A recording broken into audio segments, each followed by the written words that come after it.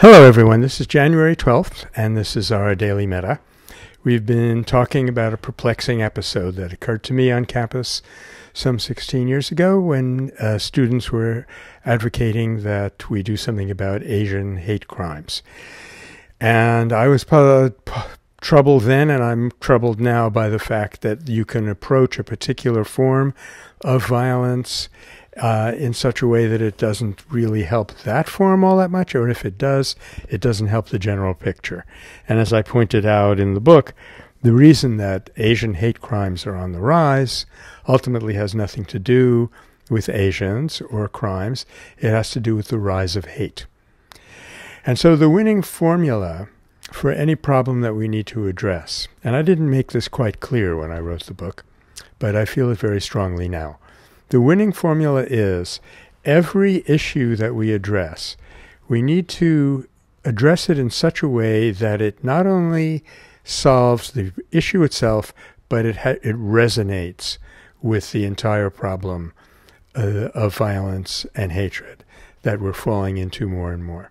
So there's a particular skillful way of doing that, and I'm going to be talking about it from time to time, and I'd really like to hear some of your thoughts and comments about that too. But I did point out that if we could get that hatred to subside to that degree, all the manifestations of it would subside. So this is really, as we say nowadays, going upstream to the source of the problem. And I pointed out that it has a lot to do with the decline of human dignity. Somehow, indignity is connected with separateness, and dignity is connected with unity. Now, a fact that I learned after writing Search for a Nonviolent Future comes from psychiatrist James Gilligan, who studied very disturbed criminal behavior for 25 years and found that the one predictor for people to become, say, serial homicides or something really antisocial like that was that they were disrespected as children.